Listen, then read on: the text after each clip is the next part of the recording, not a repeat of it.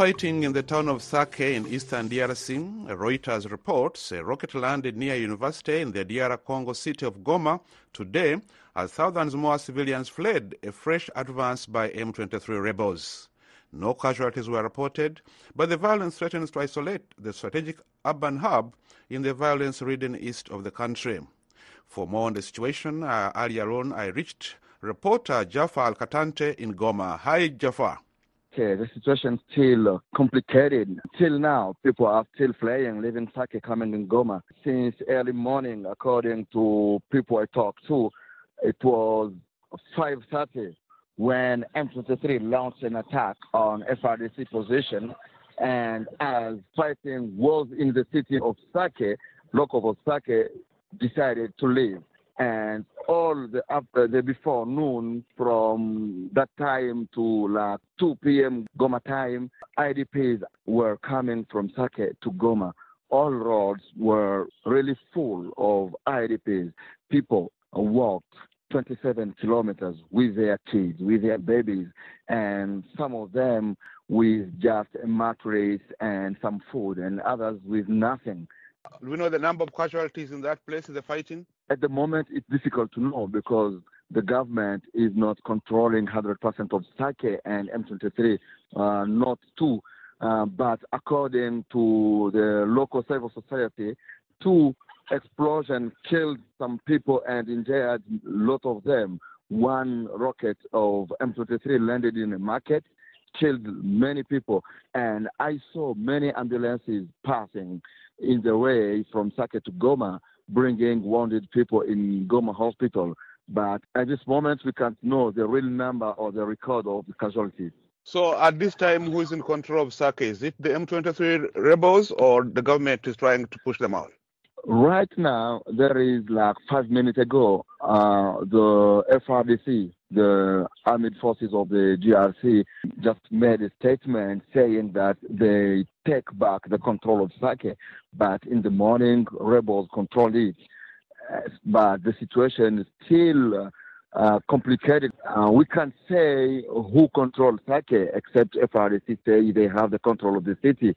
And I must add also that 2 rockets from Sake landed in Goma, and FRDC said there was M23 rockets.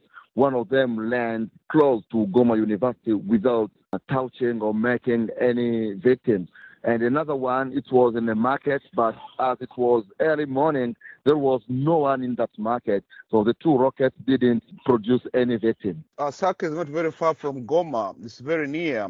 How is the situation in Goma itself? Are the armed forces in control? For sure, Sake is the last city before Goma because there is only 25 kilometers between Sake and Goma. And Sake is, for the FRDC, the last position to protect Goma.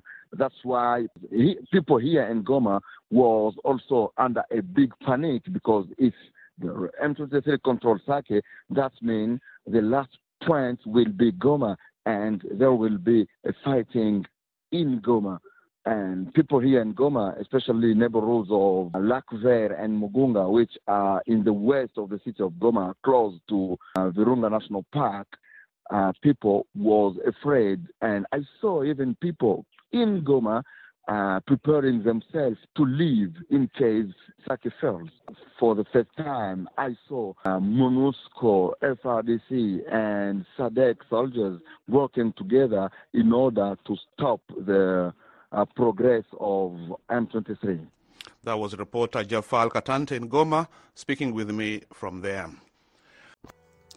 UN Secretary General Antonio Guterres warned Wednesday that the world has entered an age of chaos that is causing a multitude of suffering and thwarting progress and must be reversed. There is so much anger and hate and noise in our world today, the Secretary General told member states as he laid out his priorities for 2024. Every day and every turn, it seems, it's war. He said, People just want peace and security and to live their lives with dignity. For millions of people caught up in conflict around the world, life is a deadly, dirty, hungry hell, he said. He pointed to conflicts in Gaza, Ukraine and Sudan, but also protracted situations in Myanmar, Yemen, Haiti, and across Africa's Sahel.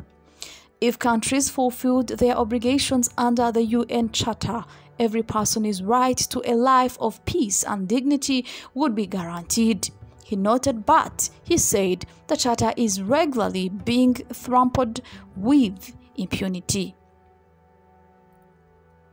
The United Nations Security Council, the primary platform for questions of global peace, is deadlocked by geopolitical fissures, he said. This is not the first time the Council has been divided, but it is the worst, he said. The dysfunction is deeper and more dangerous today than even during the Cold War years. Divisions among the Council's 5 veto-wielding permanent members, Britain, China, France, Russia, and the United States, have blocked meaningful action on a number of situations, including the wars in Ukraine and Gaza, as well as enforcing sanctions against bad actors like North Korea and the military junta in Myanmar. He said, the Council must undergo serious reform to reflect today's realities, including adding a permanent seat for Africa. Guterres also called for reform of the international financial system, noting that the world's poorest countries are drowning in debt. And he urged people to make peace with the planet and stop waging a war with nature. Antonio Guterres also pointed to modern challenges, including the rapid spread of misinformation and disinformation, as well as the need to ensure artificial intelligence is used to benefit humanity. AI will affect all humankind, so we need a universal approach, he said.